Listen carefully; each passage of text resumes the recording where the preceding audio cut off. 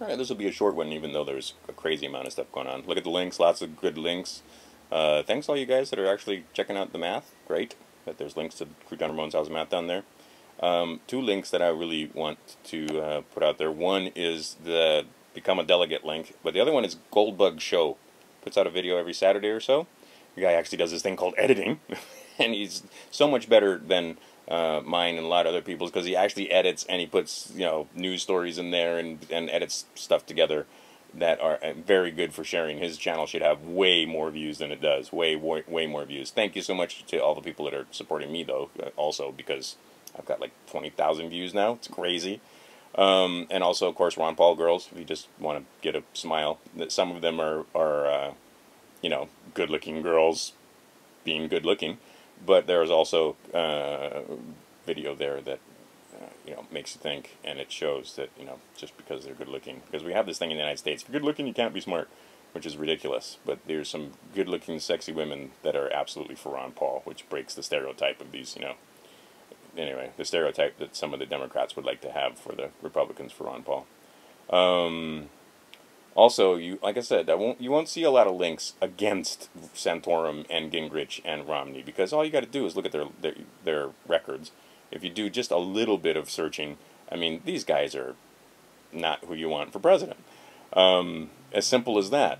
Ron Paul is for Constitution, against war, and, you know, wants to end the Fed, or at least give you an option for competing currency with the Fed and do some you know, auditing of the Fed, so the American people can wake up to the fact of what's being, you know, how they're getting screwed. Whereas these guys, if they had their way, they wouldn't mess with the Fed, because the bankers paid for that, or, you know, everything.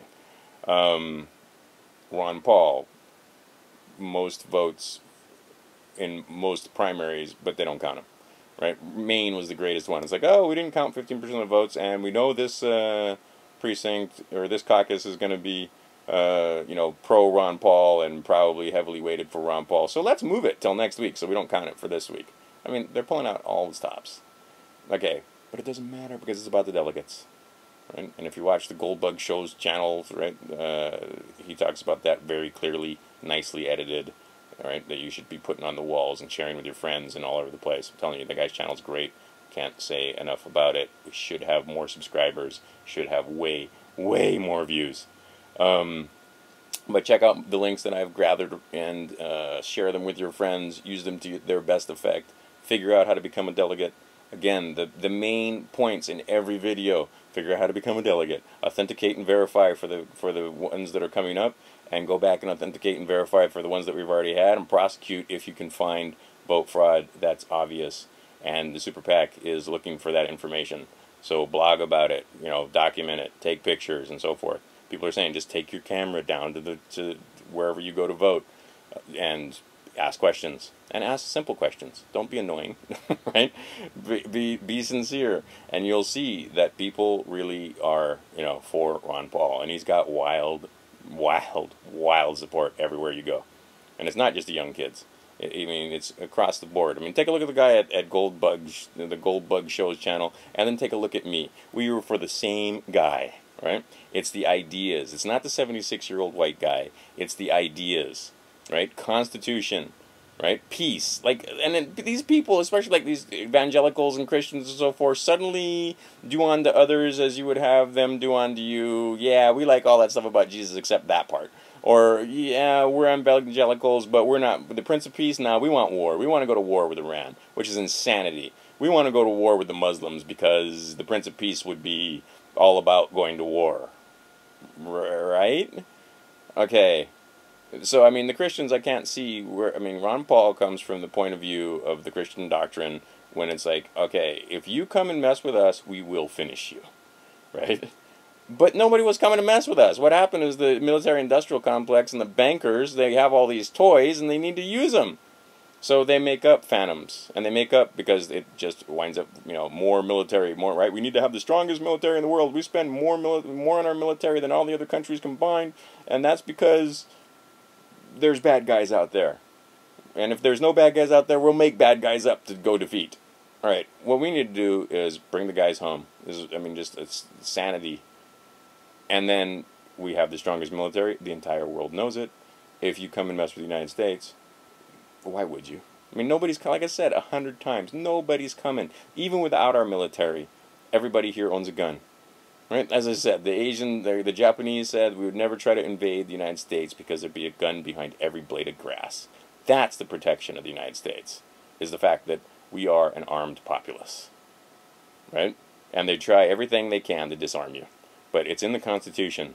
And this is what has, I mean, that is the strength of the United States. That's also the strength of the Ron Paul supporters, is because we believe in the Constitution, and many, many Ron Paul supporters are Second Amendment, right? So it makes, and I tell you, it makes a big difference. And even the Occupy Wall Street guys are starting to find out when the militia show up with guns. I think there was a great video in I tried to dig that one up, in Arizona. Everything was suave.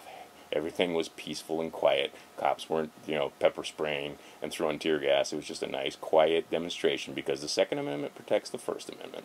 And liberals are starting to figure that out. Right?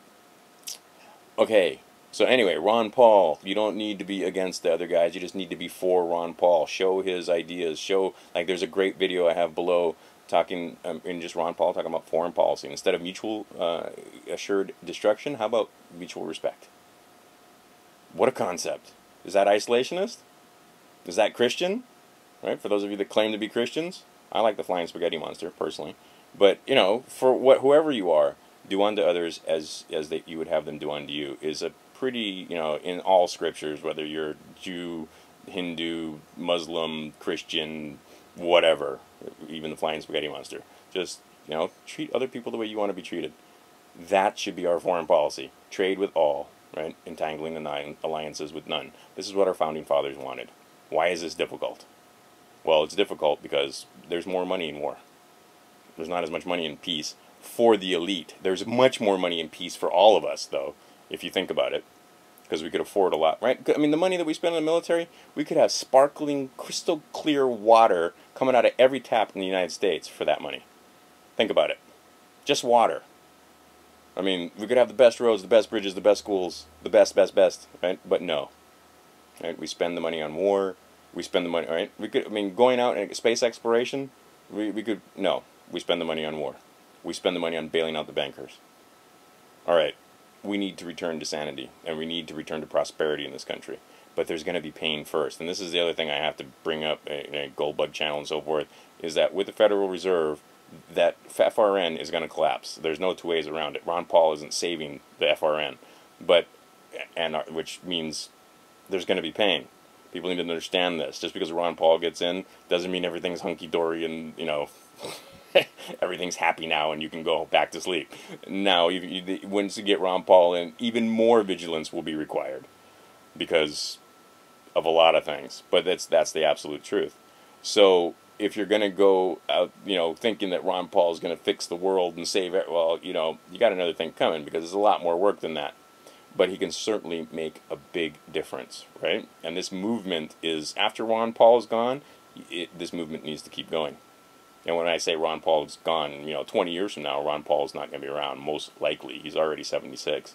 But the movement, the ideas of returning to the Constitution, small government, peace, right, prosperity, individual liberty, right? Having a financial system that is, beneficial to the most people, not the fewest.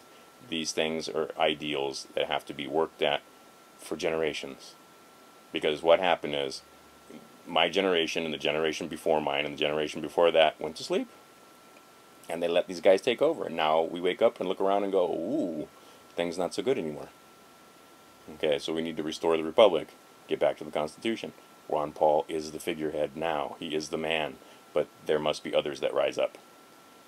Anyhow, lots and lots of links. Thank you for your support. Goldbug Show's channel is awesome. Link that, subscribe to that, send it to your friends, and I'll talk to you soon. Get out there, become a delegate. And like I said, like Grandma says, don't let the stuff you can't do stop you from doing the stuff you can do.